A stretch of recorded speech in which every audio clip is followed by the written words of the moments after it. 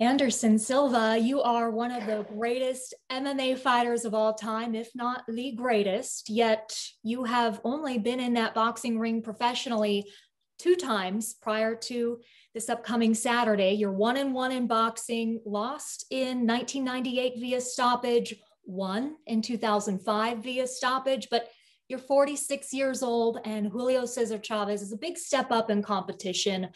Some think you may get stopped again. What would you say to those that think that? Wow. I say the same. I say for everybody and my fans too. Enjoy the show. I'm so happy to be here. I working hard.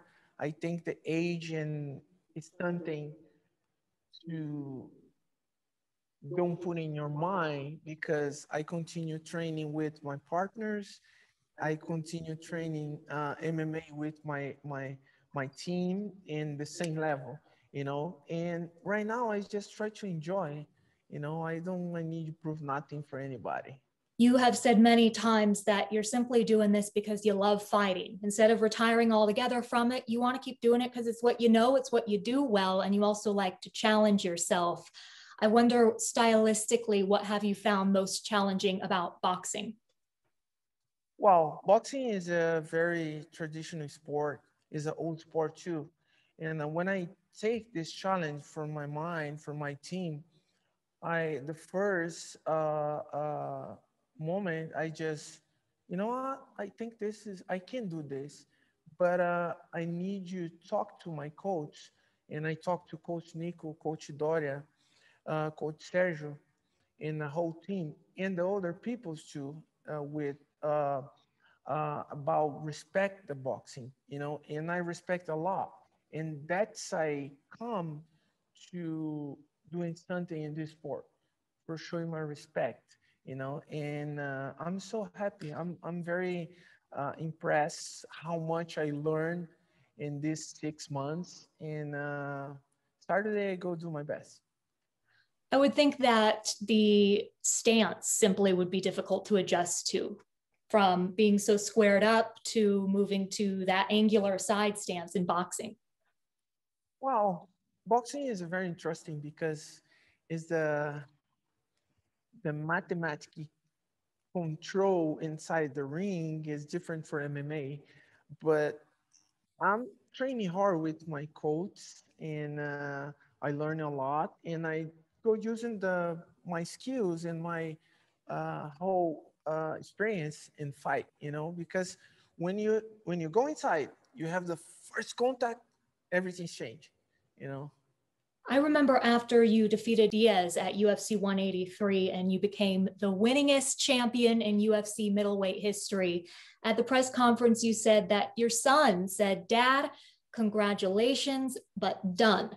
Back home, please, no more fights." You obviously continued fighting and you're fighting now, but how'd you go about explaining this one to your son? I'm going to fight Julio Cesar Chavez Jr. in a boxing match. Listen, after the fight, I just talked to my family. I back to home and talk to my family and say, I can hold your dreams. I working hard for make your dreams in your job, in your personal life successful. Right now, I need you to do this for myself because it's not about successful, it's not about money. It's because this is my air, this is my heart. I love fight. And when God continue give me salute and power for continue to this, I continue to. And that's I talk to my family, I talk to my wife, I talk to my kids. And Gabriel gave him the whole support because Gabriel's fight too. Khalil sometimes come training, João sometimes too. But Gabriel gave me the whole support and helped me a lot, And the my new team right now, the boxing team, is very special people.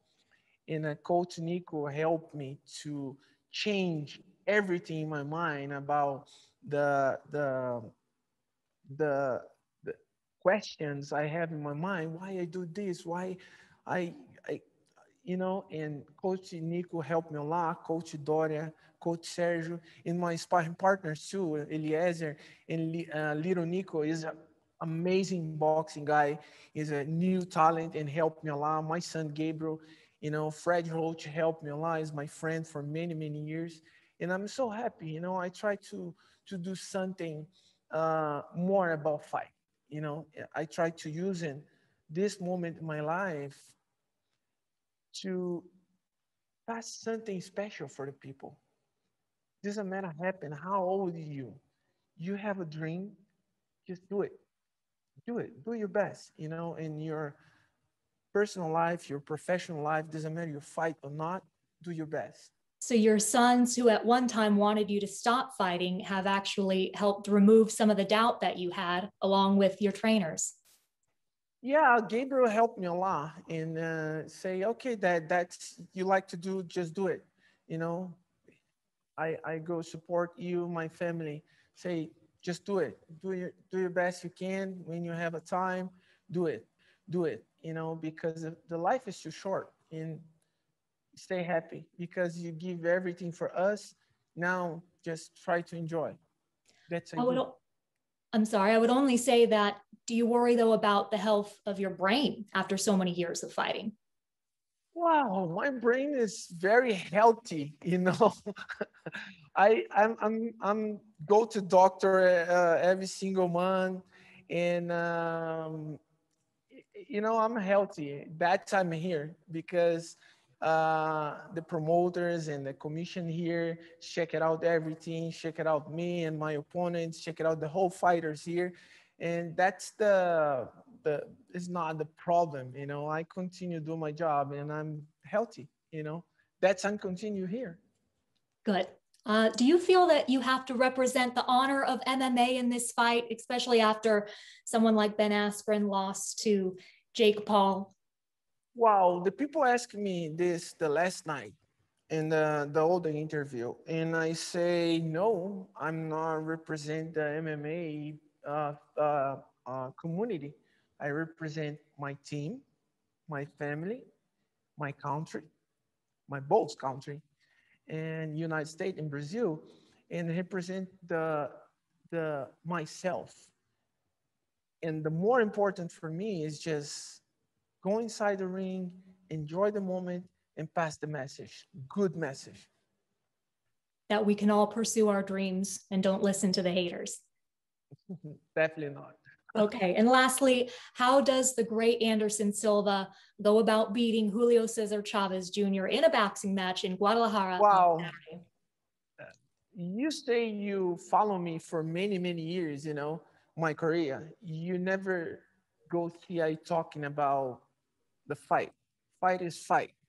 And I go enjoy the fight. You know, I don't know who's win, but I train hard for win. My opponent training hard for win. Let's go see Saturday.